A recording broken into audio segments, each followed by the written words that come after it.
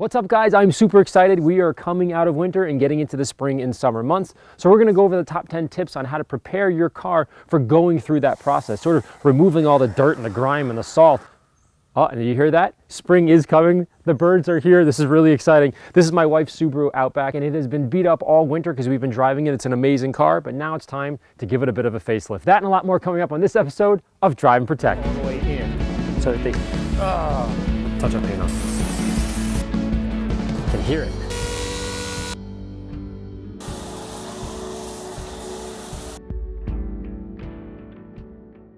After an extremely long and hard winter of daily driving, the Subaru needed a hardcore cleaning to get back to a condition for easy, regular maintenance. Today we're going to be going a bit nuts, but I think it's a healthy approach at least twice a year, once after winter or in early spring, and another before the winter. Step 1 is to pull out all your tools, open up all the doors of the car, and remove any obvious junk or garbage that will interfere with your future vacuuming. Then, remove all the rubber floor mats if you have them, trying not to dump the salt and the dirt on the carpet in the process.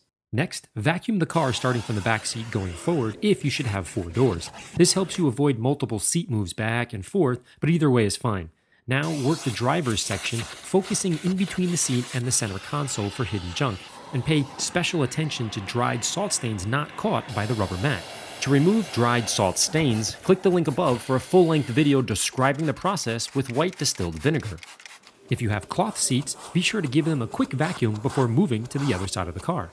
We will address cleaning the seat stains in the next step to avoid a wet butt while you're sitting in the seat cleaning the center console or the dashboard. With the interior vacuumed, next spray ammo lather on a microfiber towel and wipe the dash to remove the driving dust. Likewise, focus on the steering wheel as it tends to have the most bacteria and germs compared to any other part of the car. Spray the towel again and squeeze the wheel in back and forth motions with the towel wrapped around it. An interior brush can also be helpful here to remove the dust from buttons, switches, and the always gross cup holders.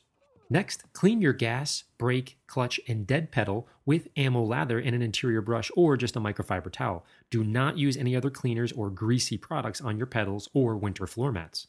Afterwards, address any carpet or seat stains with ammo shag and an interior scrub pad. Apply 3 to 4 squirts of shag to the area, lightly wipe with the scrub pad, and blot with a microfiber towel. Notice the color change slightly because of the moisture. This will dissipate as it evaporates. I prefer to do the interior first to allow time to dry while I'm working on the exterior. Likewise, I scrub the fabric seats as the last part of the interior detail to avoid sitting on wet seats and possibly making another stain with my pants. Before we can begin addressing the exterior of the Subaru, we need to clean our tools since they weren't cleaned after the last detail. Notice the leftover dirt from the last job. Rinse the mitt, tool, and buckets with water to flush out the remaining dirt to allow the wheel soap to fight the contaminants on your wheels and not the leftover junk in the bucket. Cleaning your tools not only minimizes cross-contamination, but it actually increases the effectiveness of your formula and cleaning abilities. With your wheel bucket relatively clean, add Ammo Brute wheel soap and fill halfway with water and put it to the side. Step 1 of an exterior detail is to work the engine first by removing any leftover sticks or leaves caught up in the jams. Now you do this by hand, otherwise it'll become a muddy mess that goes all over the windshield and paint if you decide to do it with water first. Then, lightly rinse the engine and use your wheel brush and wheel soap to clean the jams and the dirty areas of the engine. Be sure to cover any sensitive engine components if necessary. For tight spots, the small wheel woolly can also be helpful. Then rinse and remove any extra lights you may be using, close the hood, but not all the way. Don't dry the engine at this point either, save it until the end of the wash. Next, I set up my quick jacks in the driveway and lifted the car to remove the wheels. I like to keep the wheels near the respective side I just removed them from because I'm going to rotate them once they're clean. So don't just pile them up on the side and forget which wheels go where, especially if you have the same size tires. It can be confusing. With all the wheels off, inspect the brakes, shocks, and rubber lines for leaks or cracks. Now, I don't pretend to be a master mechanic, but I can at the very least know if something looks weird or leaky, and then discuss it with my mechanic ASAP. First, rinse the wheel wells with water to knock off any heavy dirt. Then mix Brute and Ammo Boost in the power washer reservoir. If you don't have a power washer, you can also use the Ammo aerator as well, but remember to avoid cross-contamination with the same aerator. Use one for soap products and another for frothy. Now, with the wheel wells covered in Brute and Boost, scrub the components with your wheel brush or wheel woolly in an effort to remove caked on road salt. Secretly, besides vacuuming, this is the most satisfying part of any detail. It's not uncommon to spend 30 minutes listening to music and endlessly cleaning your suspension, so don't say I didn't warn you. Repeat the same steps for the other 3 wheel wells. After the wheel wells are free of salt and dirt, I turn my focus onto each individual wheel. Step 1 is to apply your wheel cleaner. In this case, it's Ammo Plum on both the front and the back of the wheel. Clean the front first to allow the back a minute or two of dwell time, as the inner barrel is usually dirtier than the front. Then flip the rim over. Notice the intense purple as the embedded iron fillings are being chewed up. I always use a black foam cushion to avoid scratching the rim on the ground. Now, I got this at Home Depot a few years ago for about $3. It's also great for kneeling in the driveway. Then scrub the back of the rim and thoroughly rinse. You can also clay your rims if they're very old or neglected. Now, these are relatively new, so it was a pretty quick process. Check out the link above for a crazy man's way of cleaning his disgusting yet beloved rims. As a last step with the tire and wheel, I quickly inspect the rubber for proper depth or uneven wear, screws or nails, and to remove any tiny pebbles stuck in the tread. Now, this is sort of like popping pimples. It's oddly satisfying despite it being very weird. Now, 1 down, 3 to go.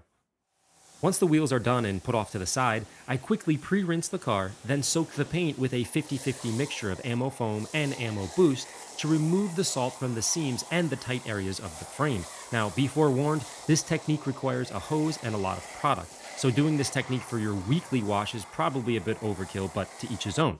Then I used a wand extension to reach and soak the undercarriage with foam and boost as well. While Boost is working on the salt, fill up your wash buckets with foam and Boost 3/4 full with water.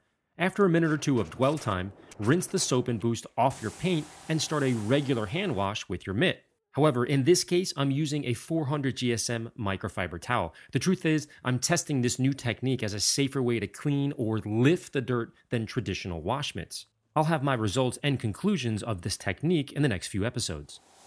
After my final rinse, I decided I needed to quickly clay the top side or the horizontal parts of the paint and the driver's side of the car because I left it out under a tree while I was cleaning the R8 inside the garage the other day. So I don't need to clay the entire car, just the spots I feel require it. But use your judgment on your particular car. If it needs it, do it. If it doesn't, then don't. After clay, I quickly rinse again in case any contaminants are lifted but are just sitting on the surface at that point. Next, I soak a microfiber towel and dry the paint without hydrate because we're going to be applying a fresh coat of Reflex later.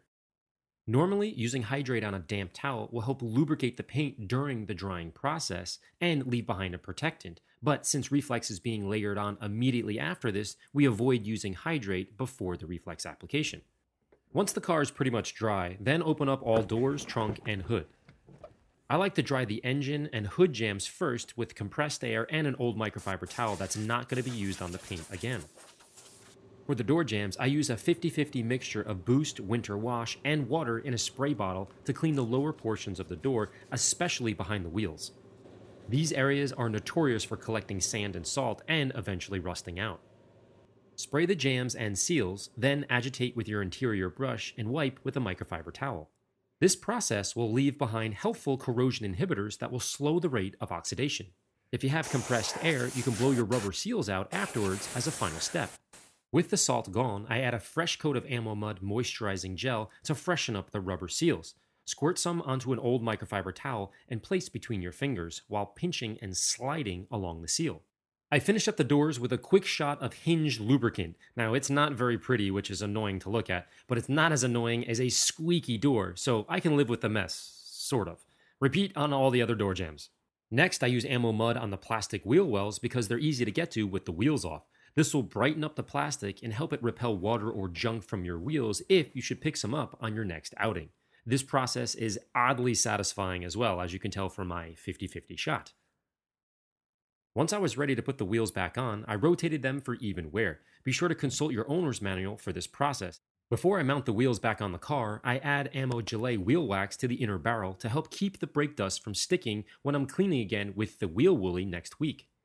If you don't have Gelée, then skin is a great option as well. Buff clean and repeat on the face of the rim when you're done. Next, and because I'm completely insane, I like to add ammo mud to the inside of the rubber. Clearly, no one's going to see it, so why does it matter? Now, I like to keep the sidewall rubber as moisturized as possible. However, I really only do it when the wheel is off. Again, is there any scientific proof that this is important? Well, not that I know of, but it certainly makes me feel a whole lot better to protect both sides of the rubber when it's convenient to do it. Next, remount the wheels in their new location and be sure to torque them to your car's specific specifications and repeat on the other 3 wheels. I also like to double check my tire pressures as they can fluctuate as the temperature begins to warm up, so keep an eye on them as the seasons change. Finally, I add ammo mud to the engine to bring back a bit of the deep color and to give me that new car feeling. Now it's time to release the quick jacks and pull your car inside to work on the paint protection steps if you have a garage. Now, if you don't, that's cool. Just try to work out of blistering sunlight or in very windy environments.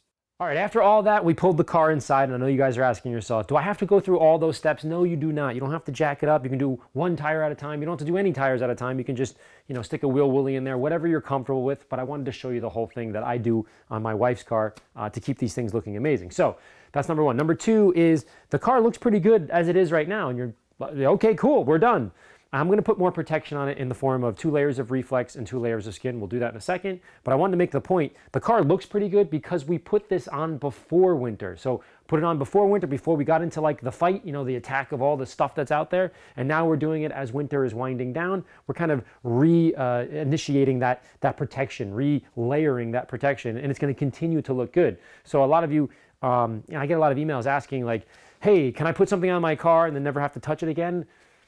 It just doesn't exist like that. I call it the magic pill syndrome. So you're going to have to, I don't care how great or amazing some sort of, layer that you're going to put on you have to maintain it. Just like going to the gym. To be Mr. Universe like Arnold Schwarzenegger, you got to eat the right food. You got to work out 8 hours a day, that kind of thing. So just keep in mind, there is no magic potion you can put on here. So this is how I kind of go through that process if you want your car to look a certain way. So just keep that all in mind. So the next step is we are now going to put ammo reflex on 2 layers. The first step when applying reflex is to thoroughly soak or prime the foam so that it's smooth on the paint and doesn't feel grabby. If it does feel grippy, then you need more even coverage on the foam with reflex.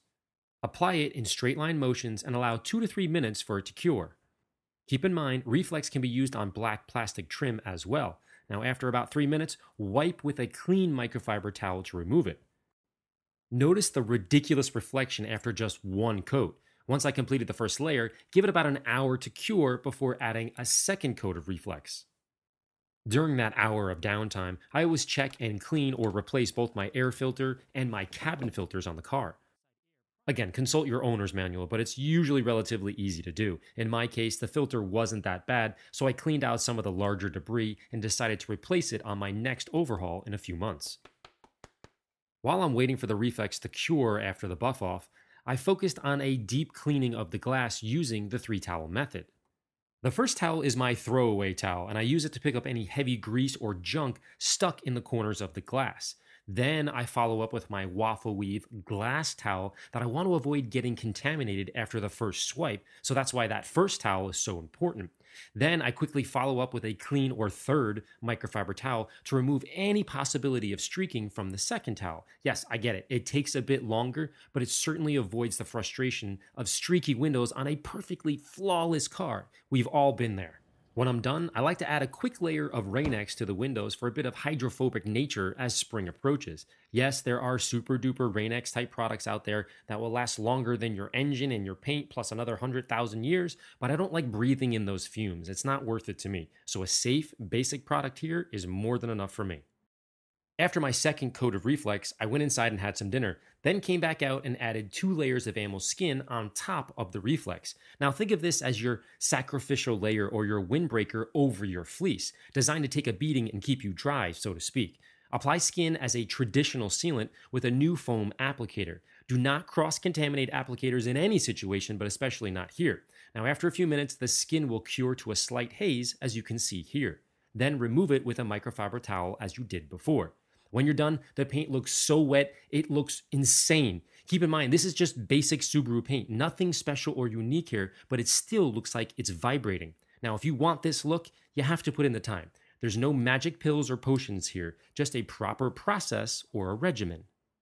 For the very last step, I like to change my oil as part of the spring cleaning process. When I purchased the new car, I negotiated free lifetime oil changes, but some dealers will require you to pay for rotating the tires, changing the oil and the air filters, despite the actual oil being free, so make sure you read the fine print beforehand to avoid surprises.